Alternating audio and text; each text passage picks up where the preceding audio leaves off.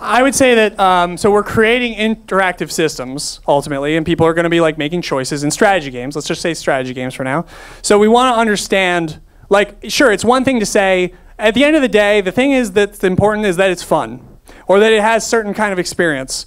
Okay, great. Well, how is that useful, though, to designers? You know, like, how do I apply that? How do I need to add 10 more fun to it? You know, like, you can't directly do that. So what I'm saying is, everything I've said is in the search of fun and in the search of creating whatever kind of experience you want to make. Like, you know, that's why I talked about like a core mechanism. So basically, I don't think that I'm disagreeing with you, but the thing is that what I'm trying to do is like say things that are like useful and applicable. You know, obviously we all want to make an experience and the experience ultimately, you know, so you can have all the reasons in the world that this should work, right? And then it just doesn't. Okay, well, there's something you missed. You know, so that's what I'm saying. Like, there's reasons for why things are fun and why an experience works, and that's what we should be like pursuing. And that's something that I get a lot of pushback on, and because people are like, oh, you have all these reasons and stuff, whatever. Ultimately, all that matters is fun, or you have this certain experience.